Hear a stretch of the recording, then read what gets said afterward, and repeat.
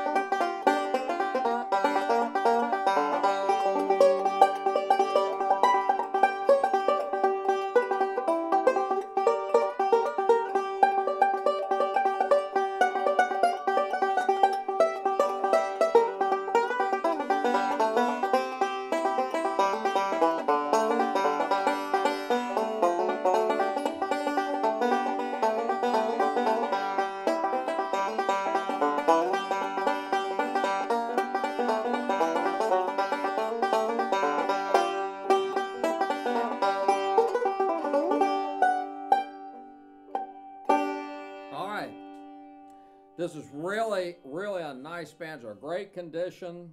You can see the pot, and once again, one-piece armrest, Presto original tailpiece, great condition. I'm even going to turn the banjo over, but first let's look at the flange. The flange is in really great shape. But almost, I won't say it's perfect, but if I did use the word perfect, I'd probably use it on this one. One thing that's really cool about this particular one, a lot of the ones you look at the resonator and it's essentially black, okay? This one has a lot of figure in it. Once again, it's a really beautiful instrument. This banjo also, as we go up the neck here, and it does have original keys, but the thing that's really kind of cool, and I have to explain it, is a speed neck. And people say, well, why would you do that? Okay, well, you remove the finish and you get the same effect as if you played this banjo for 70 years and wore the finish off of it, and it becomes just lightning fast. So if I'm playing a Cherokee Shuffle, the second part, in this speed neck helps me a lot, and I'll show you here.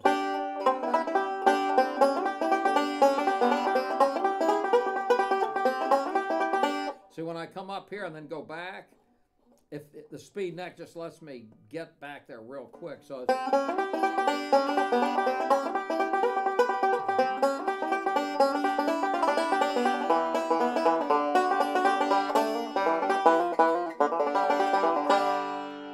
okay, all right. So that's what the speed neck does. And if you have interest in this or any of our other 60 or 70 banjos, you can go to banjowarehouse.com. Banjowarehouse.com. If you've been watching these videos, you're probably tired of me saying that. But anyway, you can also call Andy at 404-372-5482. And you can come visit us and see our 60 or 70 banjos. And when you leave, you will know what kind of banjo you like. You're not going to have to go to the internet and read reviews. If you do decide to visit us, give us a day's notice, because sometimes we're out buying banjos. Hey, why don't you just fly in? You can fly in. We can even pick you up at the airport. Plan on spending, once again, 4 hours, 6 hours. We won't bug you. You can try all the different banjos, let them warm up. And that's basically it. So you guys have a great day and have great picking.